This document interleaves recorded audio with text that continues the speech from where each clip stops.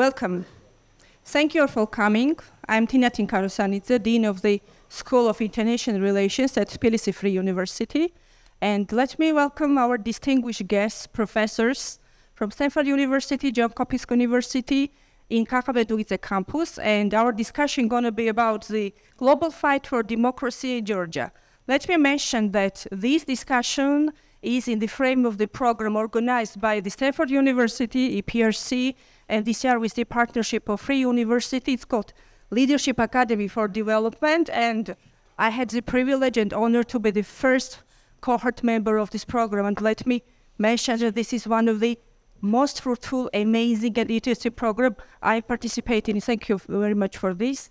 And let me take some brief about our speakers. Mr. Professor Francis Fukuyama, Senior Fellow, Freeman Spogli Institute for International Studies, Stanford University, will be our speaker. Professor Erik Jensen, Director of the Rule of Law Program at Stanford Law School. Professor Roger Leeds, Johns Hopkins School of Advanced International Studies, SAIS. So floor is yours, gentlemen. So let's talk about democracy, the challenges of democracy, and the place of Georgia in this modern world. Thank you very much. Okay. Well, let me begin. So thank you very much for coming tonight. It's a great pleasure. I sat in this very spot, I think maybe 5 years ago or so. Erik did also, and it's great to see another generation of students at the Free University. So congratulations for being here and for being a beacon of academic freedom in Georgia.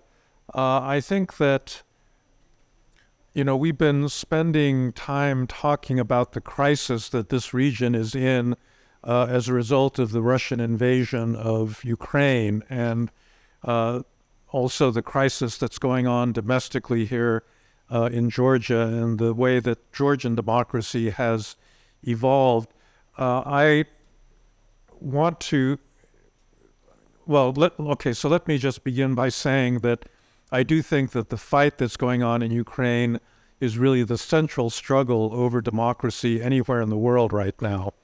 And, you know, we at Stanford have been very supportive of the Ukrainian struggle. We've invited a lot of Ukrainians to Stanford. We've done a lot of programs with young Ukrainian leaders, and many of them are heavily involved in that fight. And it matters a great deal, I think, both to the region and the world, whether Russia wins or loses. And I strongly believe that they're going to lose. And I actually think that they're going to lose by this summer. We can talk about that, but I don't actually want to start with that topic because I think that probably everybody in this room is quite familiar with that struggle and its importance. It obviously has big repercussions for your democracy here in Georgia, but I just wanted to talk about the broader geopolitical context and a topic that you might not spend as much time discussing, which is the other big authoritarian country in the world, which is China. Because in the long run, I think most people, and certainly the Biden administration in Washington, thinks that China is going to be, in the long run, the bigger threat to global democracy than Russia will be. And that, the reasons for that are pretty obvious. That China is much bigger as a global power. It has a GDP that's several times the size of Russia. It is leading in many very advanced technologies. Of course, it has a huge population, and any rising power in the world is destabilizing. And as you've probably seen, there's been this steady deterioration of relations between China and the United States. In my opinion, this deterioration is really not due to the United States. It's really due to the changes that have occurred in China since Xi Jinping's rise to power in 2013. Under his rule, China has become an increasingly centralized dictatorship. A similar thing has been going on in Russia, obviously under Putin as well, but in the case of Xi Jinping, he's dismantled most of the collective leadership structures that had been put in place after 1978. Power is really not shared with anybody else in the Chinese Standing Committee of the Politburo, and really is concentrated in this one individual. Chinese people have lost a lot of the freedom that they had under previous communist administrations after 1978. The economy is not doing well, actually. And I think it's not doing well because one of the things that Xi Jinping has wanted to do is to re-centralize the state's control over the economy. So he has deliberately gone after people like Jack Ma of Alibaba, these other big tech entrepreneurs in China, because I don't think he can tolerate very rich people that have an independent power base that's not connected to the Communist Party. But in the process, he's hobbling the Chinese economy's entrepreneurial spirit, and the Chinese are really good entrepreneurs. And so in a sense, it's a self-defeating project. By the way, there are big problems elsewhere in the Chinese economy because they have grossly overinvested in real estate, in construction, in infrastructure. And so they've got really great they've got great airports, highways, high-speed rail, but very inadequate hospitals, a poor social safety net.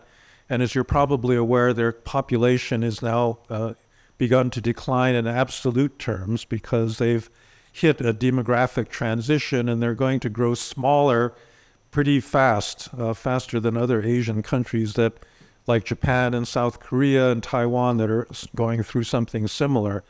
I think that the issue that everybody in Washington has been really concerned about is Taiwan, because after the Russian invasion, all of a sudden people could see in their imaginations what a military action would look like. And they figured that if Russia could do something as reckless as invade its neighboring country, a country of 40 million people, that China could do the same thing with regard to Taiwan, which it regards as a breakaway province. And I think that if you look at the evolution of the Chinese military over the last 40 years, it really has a single purpose, and that purpose is to retake Taiwan if they wanted to do that. And it's been the fastest growing military of any militaries in the world over the last decade. So they've added a lot of capability, and I think that now there is a lot of fear that this is something Xi Jinping may want to do before he steps down. He just reappointed himself to a third 5-year term, and reuniting China is something that he's pretty clearly stated as a goal. We actually just I was on a delegation from our institute. We went to Japan because, like Germany, Japan is really scared by this, and they've decided to double their defense budget, just like the German Zeitenwende in response to the Ukraine invasion.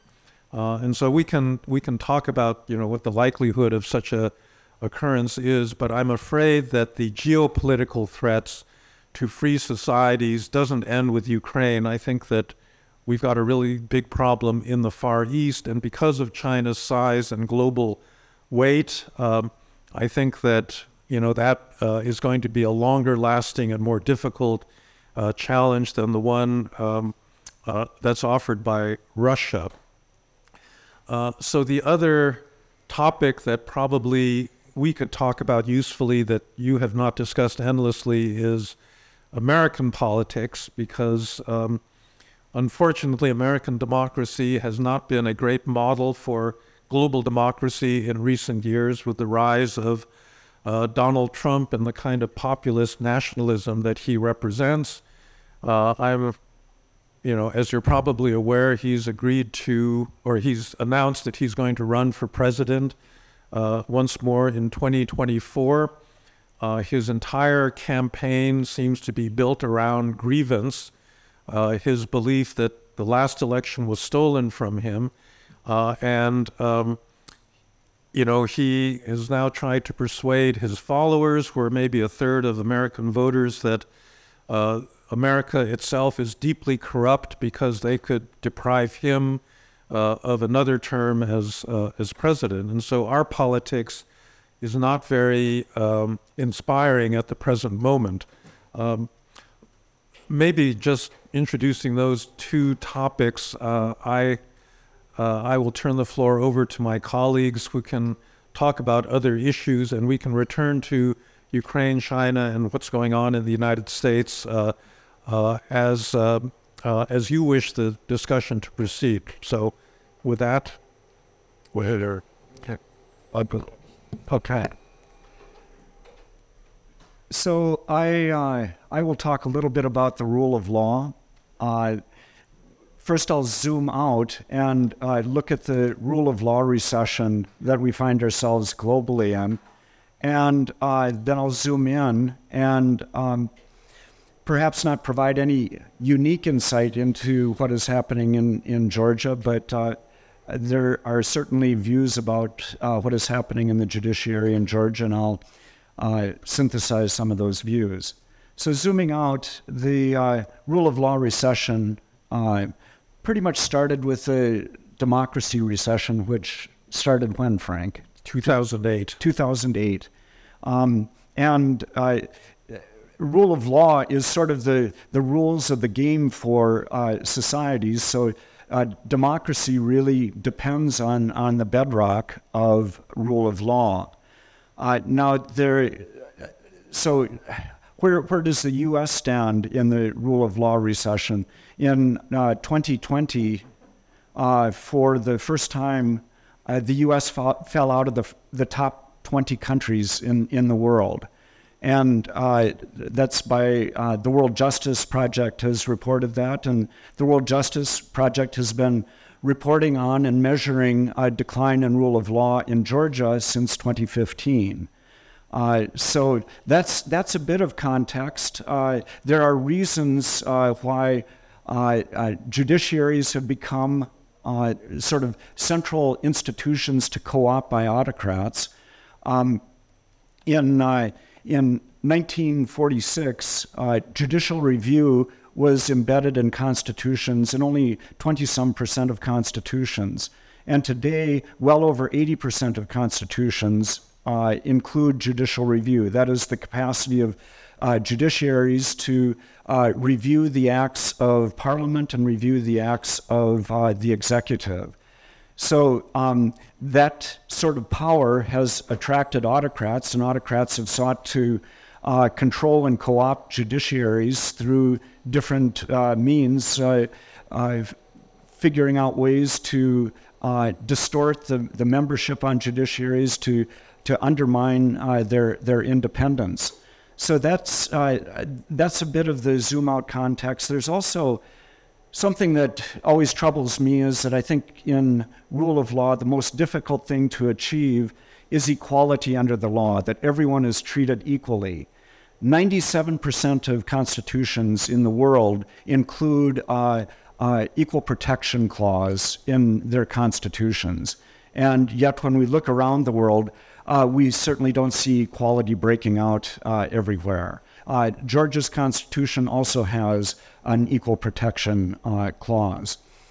Now, of course, you're aware of different recent events, such as the State Department sanctioning 4 judges, 4 Georgian judges, which, frankly, I'm trying to recall a time in U.S. history where that's happened. That is an extraordinarily bold and unambiguous statement by the State Department about the condition of the judiciary in Georgia. There are reports, I've read probably 1,500 pages of consulting reports and reform reports from different agencies upon arriving in Georgia some days ago. And the stories about a clan of judges operating and controlling the judiciary, I'm not going to comment in any detail on it, but if those allegations are true, it's truly disturbing. And that allegation came up in report after report from agencies who don't necessarily agree with each other. So where to go from here? Judiciaries are hard to reform, and I don't have a specific prescription, but Georgia certainly has the imperative. Who would have thought that Georgia, when Frank and I were here 6 years ago, Georgia was leading the pack of those in the region who were seeking EU accession. And now Georgia finds itself in third place behind Ukraine and Moldova, of all places, Moldova, really. I love Moldova, but it's at an entirely different level of development, and certainly Georgia should be faring better. So I guess I'll leave it at that. I hope for the future of Georgia, always supportive. You could tell by my forehead, I've fell for Georgia last night, and I've fallen for Georgia many times in the past, and I'll continue to fall for Georgia. I think there are extraordinarily encouraging things in this scene of political polarization in Georgia, as we have in the U.S. Georgia has a motivation to accede to the European Union. And recent polls, it's 89% of Georgians want EU membership. That's incredibly encouraging and potentially unifying.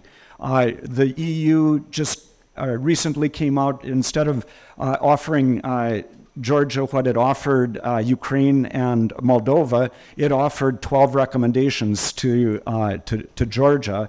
The third recommendation relates unambiguously to judicial reform. So there should be a unifying, motivating factor in the country to do so.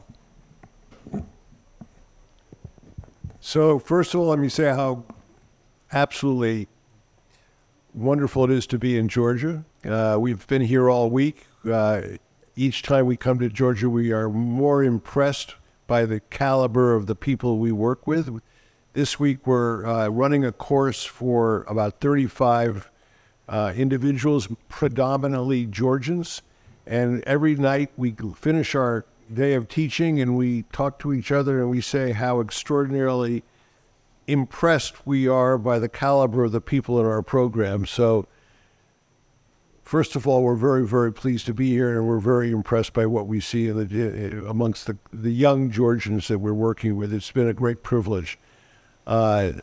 Just to put this in context, on my right, you have a political scientist. On the left, you have a lawyer, and I, unfortunately, am only an economist. So, you know, I'm a third-class citizen compared to my distinguished colleagues here. I've never heard such humility from an economist. I just want to pick up on a couple of things that Professor Fukuyama said about China, because rather than talk about Russia. The other thing that we don't remember about, well, we may remember about China, no country in the history of the world has developed over such a short period of time so rapidly as China. We have to keep that, we have to acknowledge that. When you go back to when Mao Zedong died in 1976, and then there was a succession of leaders, starting with Deng Xiaoping in 1978. I'm not going to give you a history lesson on China, but most of my work and time is spent in developing countries and trying to figure out how countries can make the leap from being underdeveloped to middle income and then to high income. And China is in a class by itself. And no matter what we say today about what we believe about China today and what we think about Xi Jinping, the current head of China, we have to acknowledge that this country has just done an extraordinary job of developing its country. In 1976, when Mao Zedong died, it was one of the poorest countries in the world, if not the poorest. It was completely isolated from the world. Today, it's very difficult to believe the data, but China has a middle class with a lot of disposable income of something like 400 million people, more than the population of the United States. So this has been an extraordinary journey that they've made. I think that my colleague is right that the economy has slowed down and they've got a lot of economic problems right now. But keeping that in mind, you cannot forget that the country has come a very long way, and they have done an extraordinary job in many different ways. I just wanted to make that point. The other point, as someone who works all over the developing world, just a very few years ago, whenever you talked about financing of development, financing of infrastructure, financing of education, anywhere in the world, you look to the World Bank and the other Western-dominated development finance, we call the development finance institutions. That would be the European Bank for Development or a number of other development finance institutions, which were started after World War II, which were not EBRD, but the others, but that have really dominated the financing of development projects throughout the developing world. And then about 10 years ago, there started to be a shift. And today it's an extraordinary statement that China, through this program it calls euphemistically the Belt Road Initiative, it finances more infrastructure in different countries around the developing world than the World Bank. Almost $1 trillion. When I say trillion, it's a number I can't quite grasp. Actually, it's 3 times the size of all of the other development banks combined. And it didn't, and it was doing nothing 10 or 12 years ago. So this has been a meteoric rise of China as a major factor in development finance. And they're not doing it just because they're nice people. They have strategic interest in financing all this infrastructure around the world. And we can talk a little bit about that if you're interested, but it's an extraordinary story that they are now much larger in terms of their financing than the development finance institutions. And we didn't even think about them 10 years ago. So this is quite extraordinary. I'm not saying it's all good. They've made huge missteps, mistakes. There's been a tremendous backlash against Chinese financing. But again, it gives you some sense that China is a major player on the international stage, much more than Russia. Not to minimize Russia, but so it is something that we have to keep an eye on. And what's happening in China, of course, is in some respects is very discouraging, but it deserves our attention and to some extent what it's achieved, our respect. I think we came here this afternoon mainly to hear from you. We've heard that the Free University is the most prestigious university in all of Georgia, and we applaud that. And you are the elite university students in Georgia, so we would very much appreciate hearing from you or trying to respond to your questions. But once again, we're very pleased to be here, so thank you.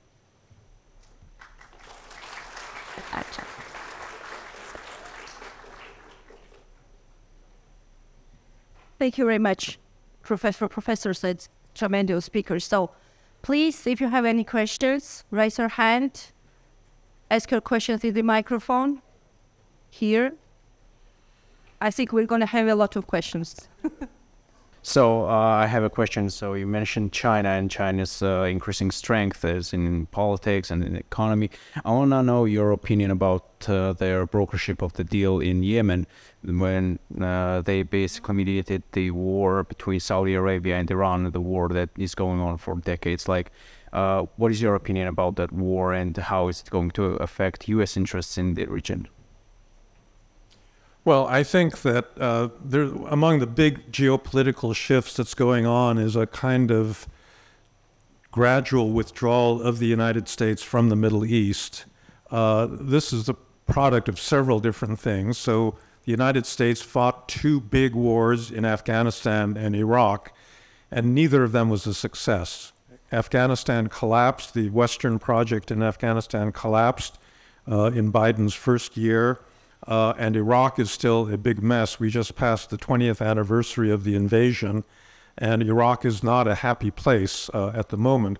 But the other thing that's gone on is this shale revolution in the United States, where the United States has gone from being an oil importer back at the time of the oil crisis to being a major exporter. So I think we export, what our total output is something like 11 million barrels a day, and we export 2 or 3 million of those.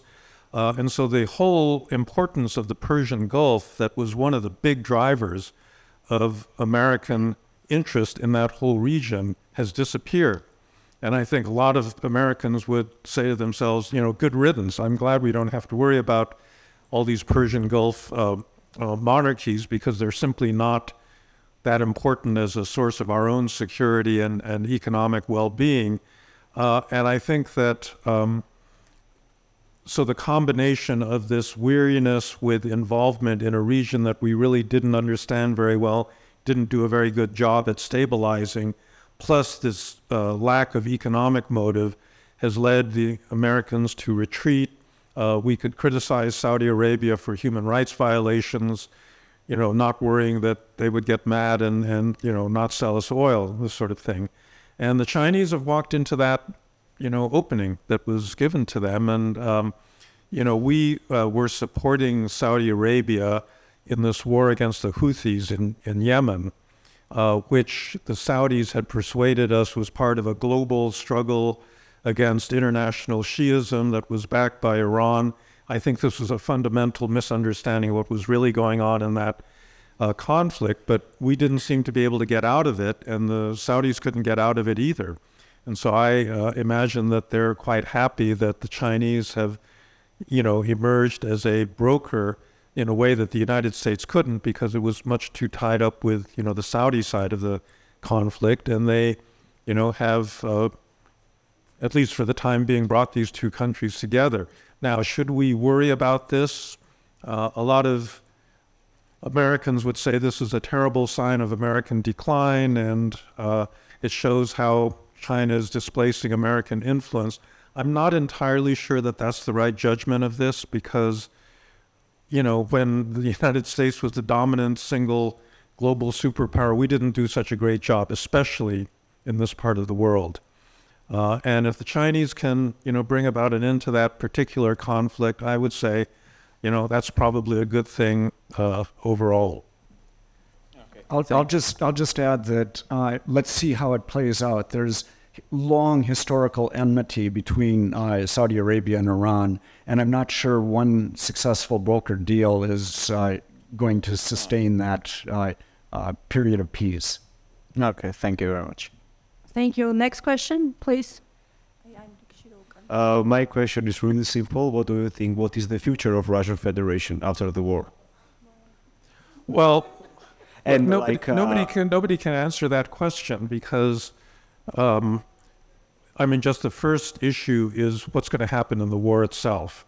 All right. If Ukraine wins, like, what do you think? I'm interested in your expert opinion. Okay, so I absolutely cannot tell you what's going to happen inside Russia. You know, is Putin going to survive a Ukrainian victory? I don't know. You know, I don't think anybody knows, and I don't think anybody can speculate usefully. So I can give you my predictions about what's going to happen in the war, and then you can draw your own conclusions about what this would mean for Russia. So, you know, we've gone through, since February 24th of last year, we've gone through several repeated cycles where the Russians attack, the Ukrainians do much better than anyone expects in defending themselves, and then push the Russians back. So this happened last summer. They cleared the Russians out of the area. You know, they tried to take Kyiv. They didn't succeed. They were pushed back. Then there appeared to be a stalemate in the Donbass late summer, but then a new offensive started with the Ukrainians taking back Kharkiv and eventually reclaiming Kherson by November. And since that time, there's been an apparent stalemate where the Russians have poured an unbelievable amount of effort into taking this one city of Bakhmut. And there's been a lot of discussion whether the Ukrainian general staff was making a mistake, because they also lost a terrible number of their own soldiers in the defense of this area. My personal opinion is that, in the first place, the fact that Putin had to rely on the Wagner group to do the bulk of the fighting in the Donbass this winter indicates what terrible shape the regular Russian military is in. And they've also lost a lot of people. And what the Ukrainians say is that they're doing exactly what they were doing in Severodonetsk and Lysychansk and these other cities, last summer, which is exhausting the Russians, as a prelude to this counteroffensive that's going to take place, hopefully next month, the month after that. And at that point, the Russians may be sufficiently weakened that, what is going to be for any military a very difficult operation may succeed. And I think that really the hoped for outcome that I could see emerging by the end of the summer is for Ukraine to take back Kherson Oblast and Zaporizhzhia Oblast. Those are the two really important regions. It's important for a couple of reasons. First of all, Ukraine is not going to be economically viable if it doesn't reclaim access to the Black Sea and all of the ports that it had on the Sea of Azov. And secondly, if they take Kherson Oblast, they will cut off Crimea. They will cut the rail line that goes from Rostov to Crimean Peninsula. The Kerch Strait Bridge will come under artillery range, with the HIMARS. It was already bombed once. Yeah. It can be bombed twice. Yeah. Yeah, and they'll be able to bomb it anytime they want. And then this freshwater canal that leaves from Nova Kakhovka and supplies water to the Crimean Peninsula that they used to control will be back under their control. And, quite frankly, taking back that territory is much more important than reclaiming the Donbass for them. And at that point, if they can do this by, let's say, August, then I think they will be in a reasonable position to force Putin into some more realistic kind of ceasefire, because they don't have to actually militarily occupy the Crimea to be able to squeeze it. They will be able to cut off all of the supply lines that go into Crimea, and the threat of losing Crimea through slow attrition, I think, is something that Putin is going to take very, very seriously. And that, I think so people keep saying, well, what's the end game in the war? What does it look like? It's not the Ukrainian army occupying Moscow, right? That's not going to happen. But it does seem to me something like the scenario I just outlined is entirely possible. Not only is it possible, it's necessary, because if the Ukrainians do not break out of the current lines that they've been in for the last 6 months, then I'm afraid that Western support is going to start to decline. You can see that already. The Republicans in Congress, with every aid vote, more and more of them have been voting against further military assistance to Ukraine. If Donald Trump will be the Republican candidate, he's on the wrong side. He's on the Russian side. And his supporters, yeah. Well, he's become like a Russian agent inside American politics. And so it's going to become an issue in the presidential campaign, in the United States. And if the United States stops supporting Ukraine as strongly as it has been, the Europeans aren't going to be able to pick up the slack. So it is really, really important that this offensive succeed. And if it does, I can see a way forward to something. It won't be a peace settlement, but it would be a more durable kind of armistice or ceasefire. And I really hope that that happens. And I expect that the Ukrainians will be able to pull that off. And that's as far as I can speculate, because I have no idea what's going to happen, to Putin after that. I mean, I don't think any of us knows. Thank you. The next question on the second and then this side. Thank you. In Georgia, where the third president and one of the high-ranking media owner is imprisoned, do you consider them as political prisoners? And does this fact affects about European integration? Thank you very much. Well, Nino Evgenidze and I wrote an article in Foreign Affairs about this a couple of weeks ago.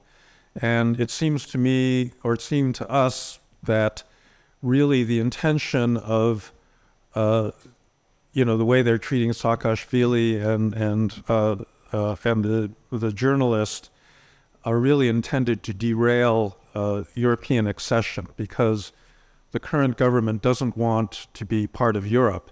And the Europeans, are going to, they're hoping the Europeans will react to this by freezing the accession process.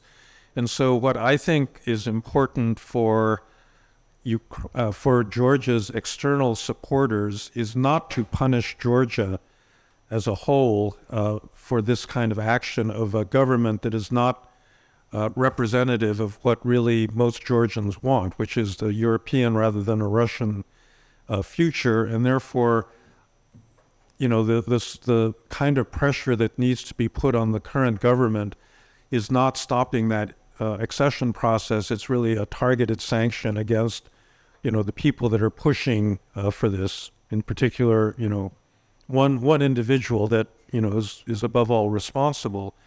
Whether people in Washington or Brussels will interpret things this way, I don't know, but I really hope so, and that's part of the reason that we were advocating for a very carefully targeted sanctions, because it'll be very easy to say, oh, Georgia, the rule of law has collapsed, and therefore everything is off, and Georgia has no future in Europe. That would be a very bad outcome of, you know, the current situation. Thank you. From this side, please. Aketro. Hello, Mr. Fukuyama. Thank you for your visit. And my question is, while it is true that most of the newer generations are very much in favor of liberal democracy and its progress, the reality is that a lot of people are not necessarily so amicable. They don't trust it. And the thing is, we can't exclude these people from our society. You know, if we were to stick to our principles, they're also valuable members of society. So my question is, how do we get these people to at least engage in constructive dialogue and maybe not agree with us, but at least be constructive? Yeah, well, that's a question that we Americans face ourselves. I think that, you know, first of all, you have to understand the social basis of the current polarization that's going on in the world and why you get these populist politicians arising in, you know, many different countries. There's a strong correlation that exists with population density, of all things, that most people that vote for liberal parties and politicians live in urban areas with concentrated populations, with large numbers of well-educated people, with a lot of professionals. And people that vote for populist parties tend to live in smaller towns and villages in the countryside. They tend to be older.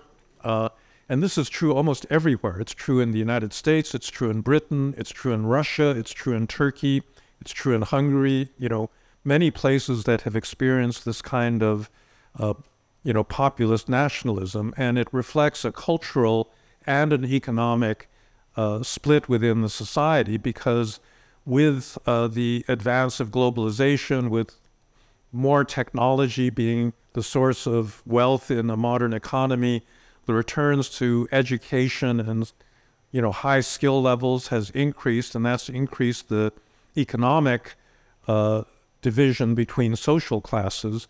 And it also corresponds to a big cultural division between people that, you know, are more tolerant of diverse lifestyles and people that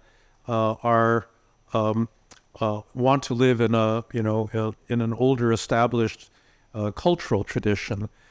So everybody, I would say, in this room is part of the, you know, the urban, professional, well-educated group.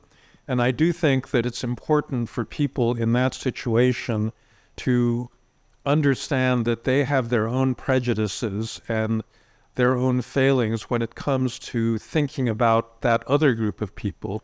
There's a tendency to think that they're just uneducated, stupid, they don't understand, you know, the way the world works, they're prejudiced, they're racist, you know, they're religious bigots, one thing or another, and it becomes very easy then to write off their concerns as not being very serious. So I think the first thing that you need to do is to understand that a lot of the populist pressure is the result of a, you know, an honest resentment of the kind of disrespect that educated elites show to people that are not like themselves, right? So that's just a beginning point. Many of the complaints that they have are not the result of prejudice or ignorance. You know, they reflect limited economic opportunities. It reflects, you know, unhappiness about the speed of cultural change that is taking place. And I think that it's important to, you know, see that and to, you know, figure out ways of reaching. But the first thing you've got to do is listen, right? You've got to listen very carefully to what people are saying and kind of take it seriously. But I don't know if either of my colleagues want to add to that. We have a project at Stanford called the Deliberative Democracy Project, which actually twins people from differing political views, puts them in a hotel for a weekend to talk about their differences and their similarities. And I'm not intimate with the results of that project, but generally the project has found that people can reach understanding, but it takes time and a concerted effort. Anthropologists have been writing about this since time out of mind, that we prefer to travel with our own tribe, and trying to break out of that. And we, even in an urbane context, travel with our own tribes. To try to break out of that intentionally, to have conversations with those who disagree with you, I think is an ongoing project that merits attention.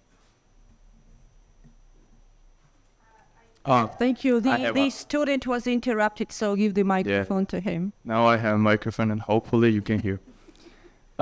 So I'm a student of international relations who is interested in great power politics. So naturally my question goes to Professor Fukuyama. Professor, in your recent article for Foreign Affairs, you praised Georgian youth's work protesting against foreign agents bill which Georgian Dream tried to pass. My question is the following.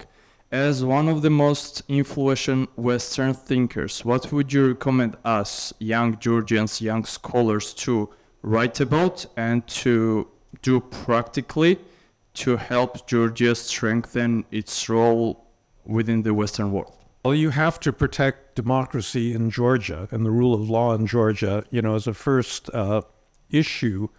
So how do you do that?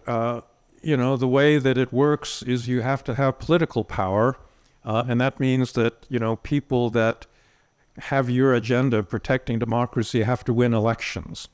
That's what it boils down to in a society that still has elections, and you know, you're not Russia at this point where elections really don't mean anything. They can mean that.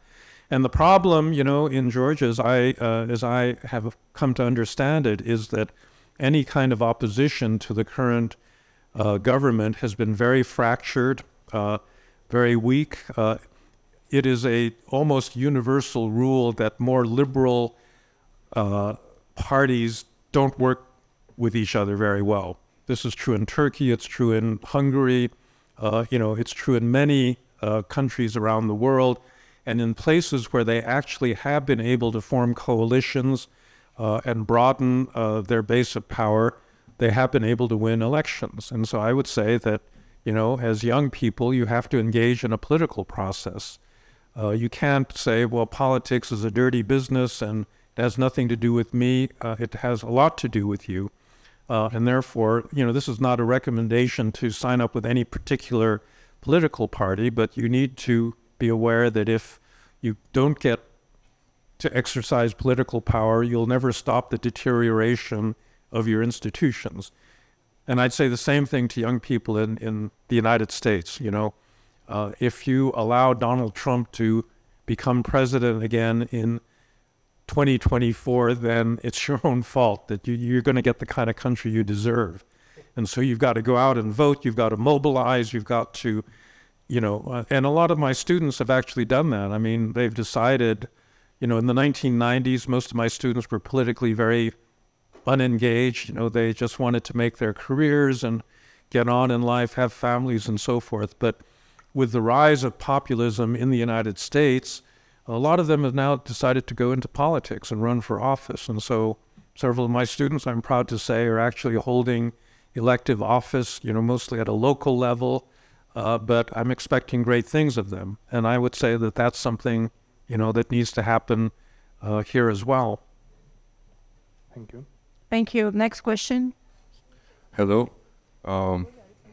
If we take a best scenario and where Donald Trump becomes the president of the United States in 2024 and Russia win against the Ukraine, and also the China's gaining power day to day, what do you think? Is there any chance that this will be the beginning of the end of the liberal democracy spreading all over the world? What will be the new world order in your imagination? It'll be bad. You know, there's no denying that. I mean, if those events, a Trump victory, a Russian victory, and Chinese dominance, you know, the world is going to look very, very bad. But I don't think that that's inevitable. You know, at any given point in history, human beings have agency over what their future looks like. That is to say, they're not these big forces that necessarily push history in one direction or another. It really depends on whether people are willing to stand up and fight for, you know, the values that they believe in.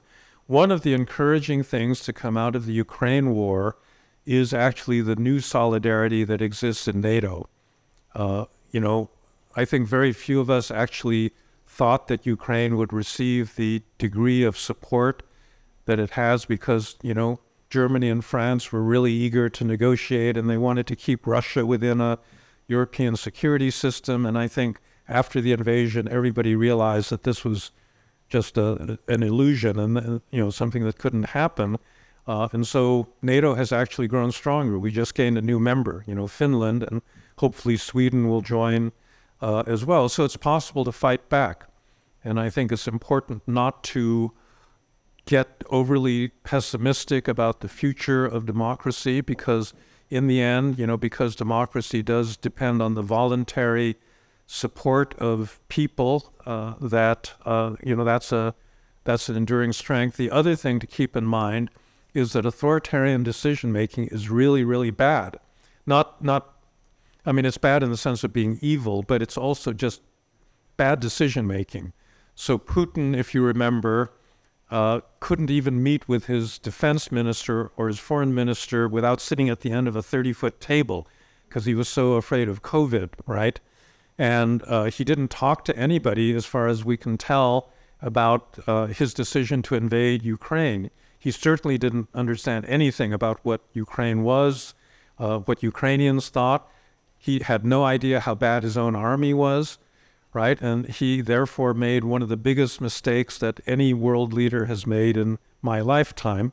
Xi Jinping was similarly, I think, isolated when he went in for his zero COVID policy, which was a crazy policy that was extremely costly to that country and was only stopped when, you know, millions of Chinese came out and protested and said they couldn't take it anymore. So, you know, you have to remember that there's a certain reason why we prefer living in a liberal democracy.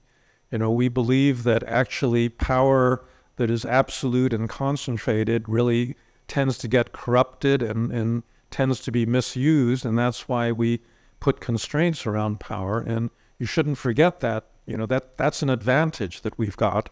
And so don't give up. Hello. Mr. Fukuyama, I want to ask you, there are some scholars, mostly the realist scholars, for example, John Mearsheimer or other ones, who think that the liberal order in international relations is over today because it was relevant during unipolar system, but today when it's a multipolar great power system, it's not relevant anymore. And also he says that the war in Ukraine is caused by United States and NATO's activities and their Eastern enlargement policy.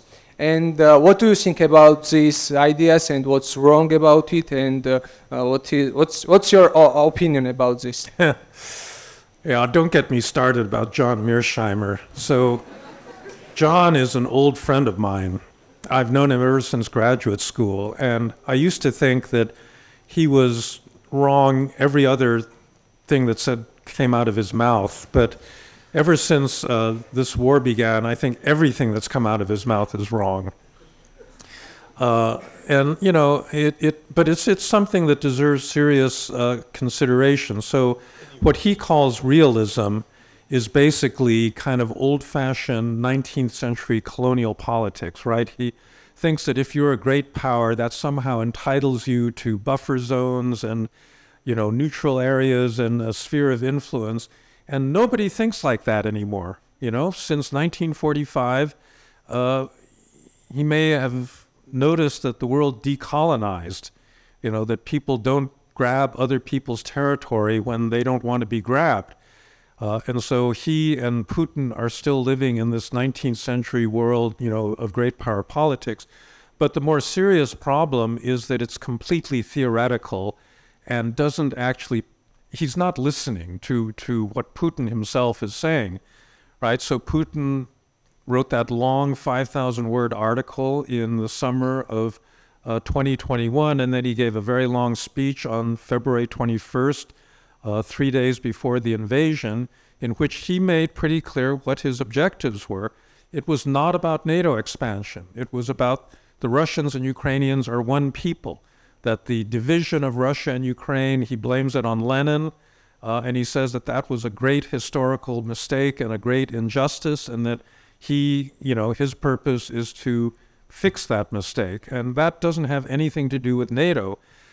It is true that he felt threatened, not by a security threat that NATO posed to him, because that was non-existent.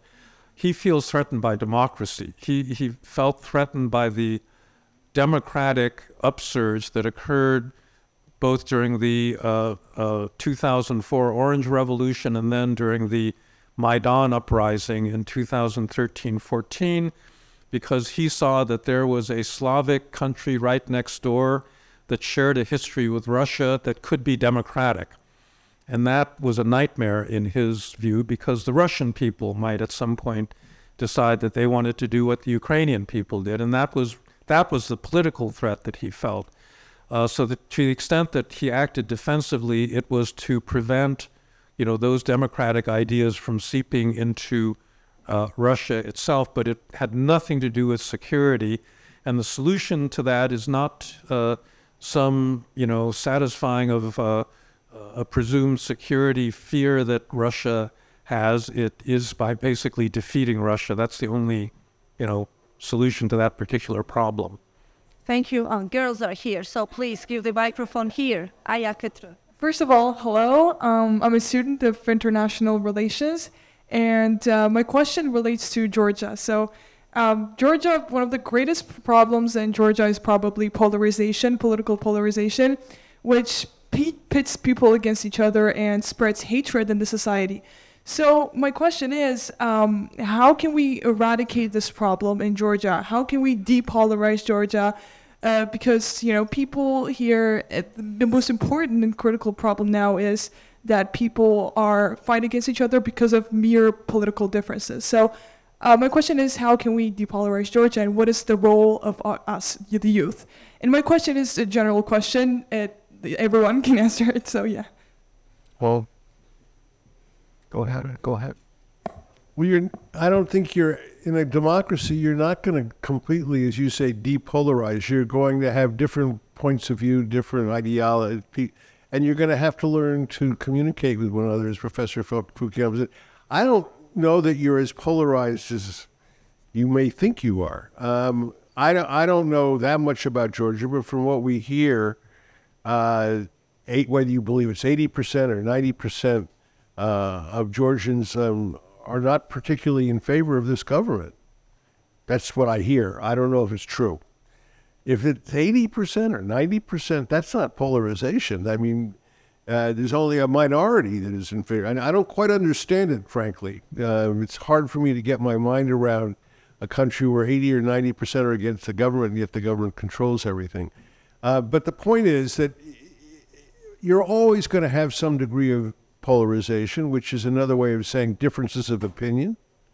And as was said up before, you've got to learn how to reach out, understand what the other side is thinking, why they're thinking it, and how you can find middle ground. That's all I can say. There's no quick fix or easy way to get around this, but you will never get rid of polarization completely. So you have to be more tolerant, and I think that will happen. Social media has not been kind to civility in discourse. I've I am off of social media, but I am exposed to it regularly, and I can't believe the vile and the offensive language that is used among people that has become a matter of habit on social media. So there are some factors here that are really exacerbating a pre-existing historic problem with political polarization. Thanks all for coming. So I wanted to ask Mr. Stoner, right, about so how did China's authoritarianism and its economic growth challenge the idea that democracy is a necessary condition for economic growth in general? I listened to Ray Dalio, the American investor, if you heard of him. So he says a lot about these things, that democracy in modern times is not necessarily the best way to grow economically. So for all the human beings to live better, right? So that's my question.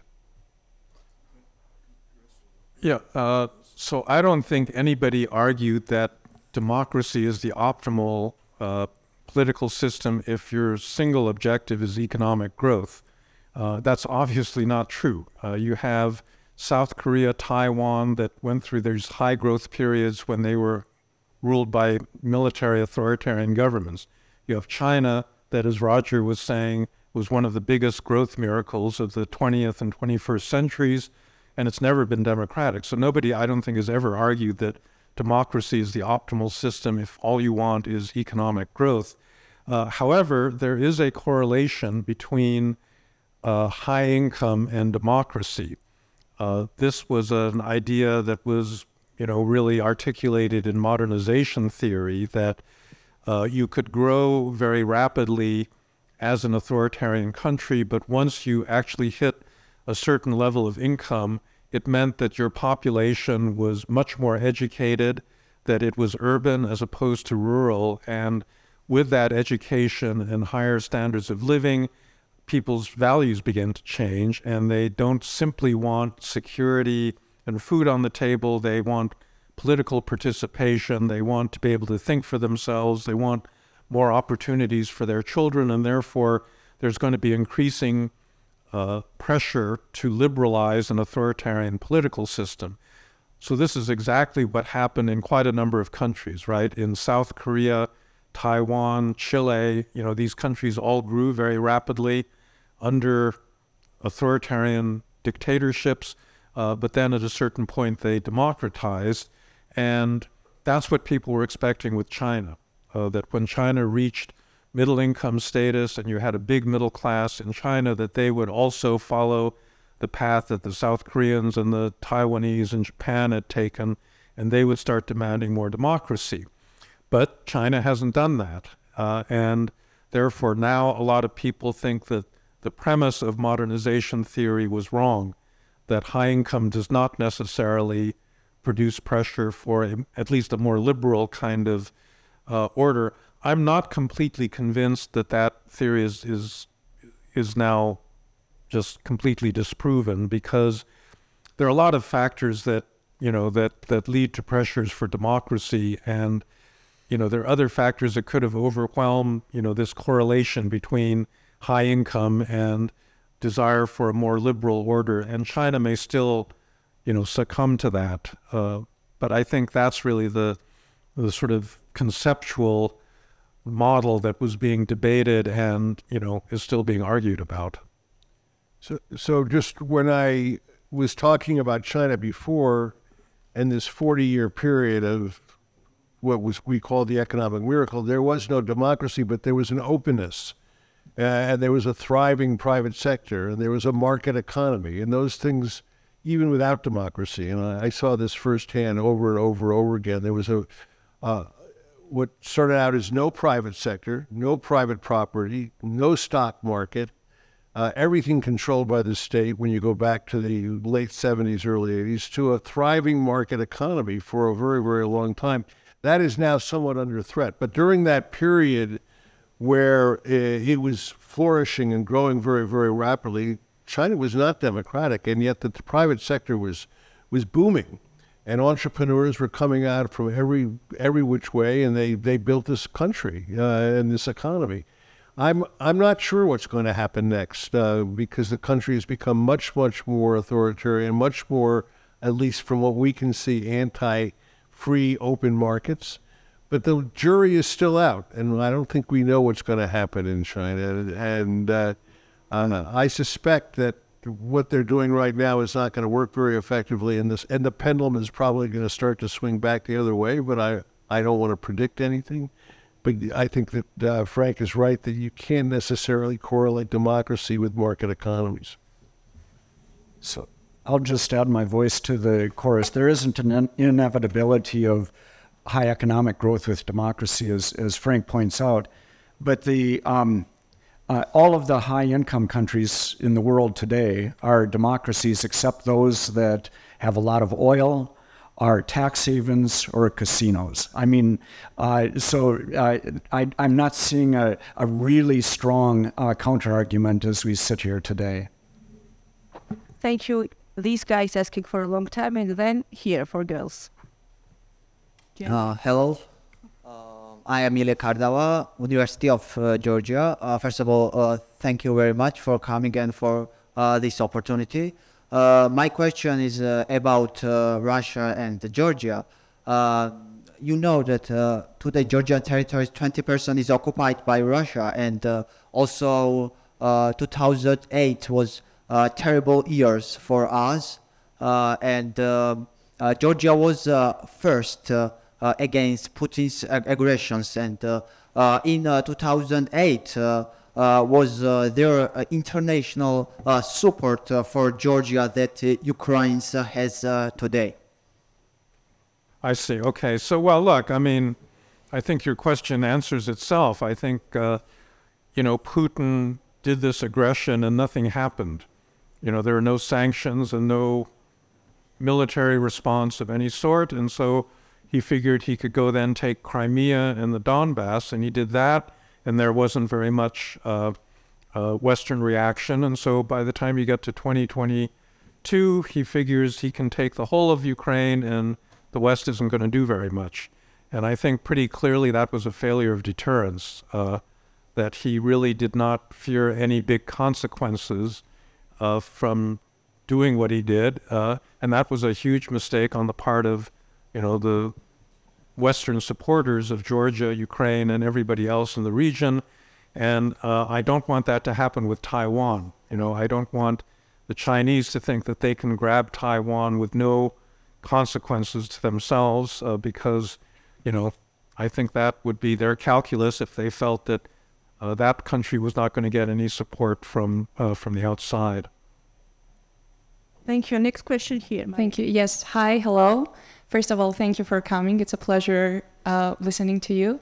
I'm also a student of international relations, and my question is, in 2022, there were a lot of conversations about Euro integration, and Georgia has been on the road of Euro integration for many, many years. In 2022, we did apply for candidate status, but we weren't granted one. But in 2022, for example, Bosnia did, and it's a country that has low levels of democracy, economic imbalances, and I'm not saying that Georgia is perfect in all of those senses, but for example, the attitudes towards the youth towards Euro integration is way higher in Georgia, for example, statistically. And my question is, do you think European Union is strictly geopolitical, or do you think it's about values? I want to hear all of your opinions, if it's possible. Well, I don't think it's all about values. I think it's about domestic politics in Europe. I mean, if you look at this from the standpoint of the older members of the European Union, they let in a lot of countries that they shouldn't have let in the first place, especially Hungary, right? And the European Union has no way of disciplining members that then backslide. Hungary is no longer a liberal democracy. It has no business being a member of the European Union, and they're stuck with it.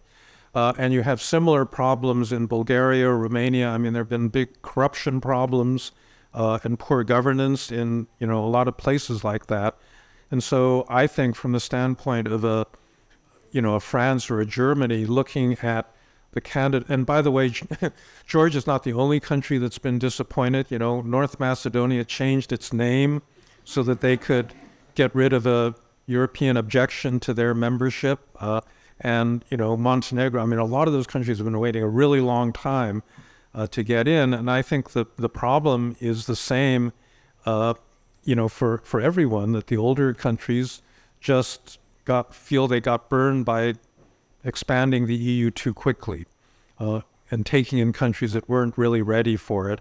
And I think you'd have to say that if Georgia has, this polarized politics where you get one government that's pro-Western and then they're let into the EU, and then all of a sudden there's another election and the Georgian Dream or some equivalent populist party comes to power and starts dismantling Georgian democracy, then you're going to have the same problem that they're having now with Hungary. So I just think that that's fundamentally the constraint that is keeping Europe from, accepting everybody.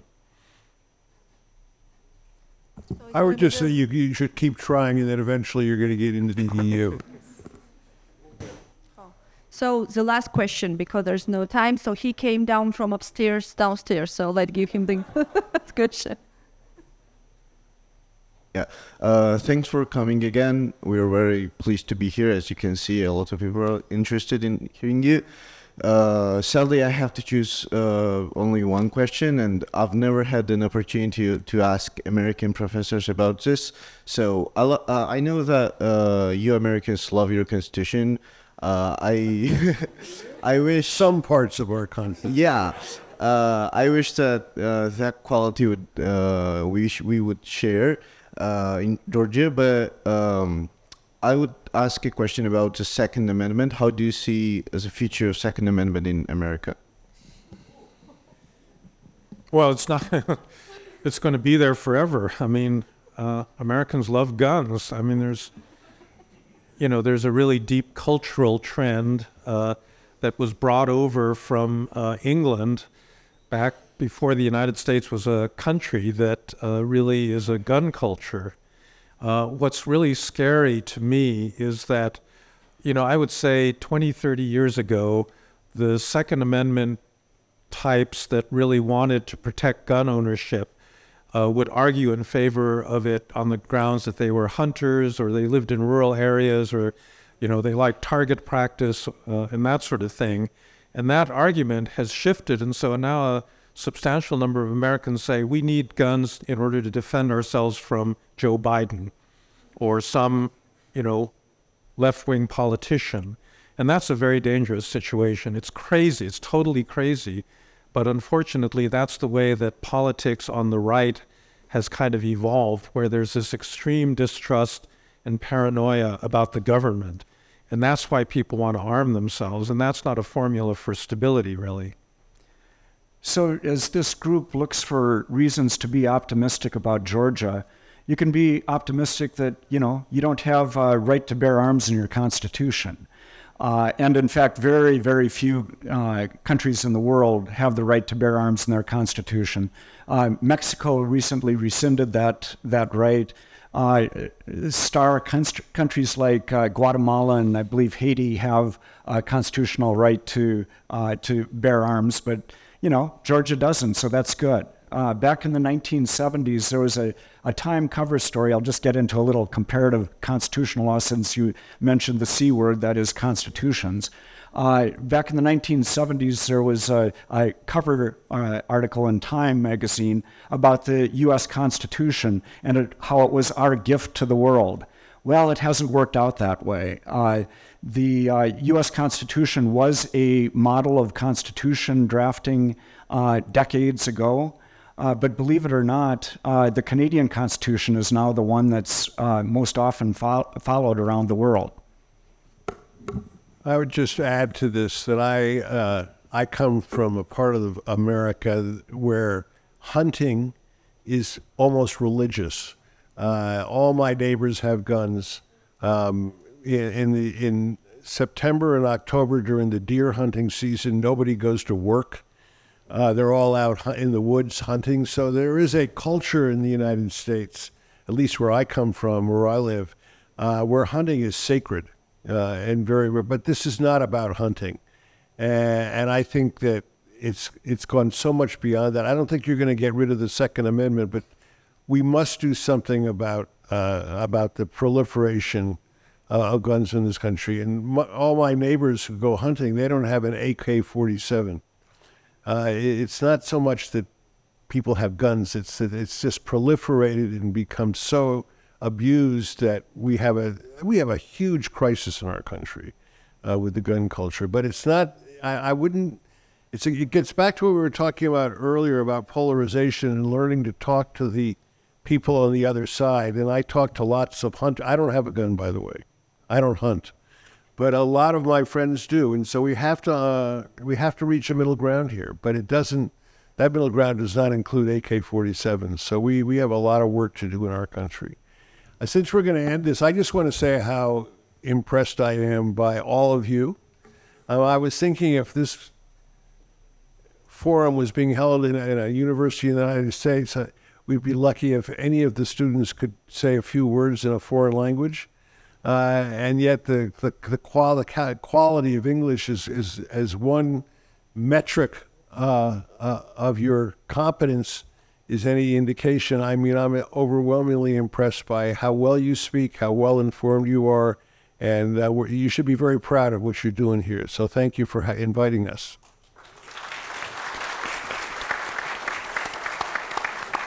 Thank you. Thank you, the dear guests, professors, supporters of Georgia. I thank you for everything that you're doing for Georgian society. Thanks a lot. Thank you very much.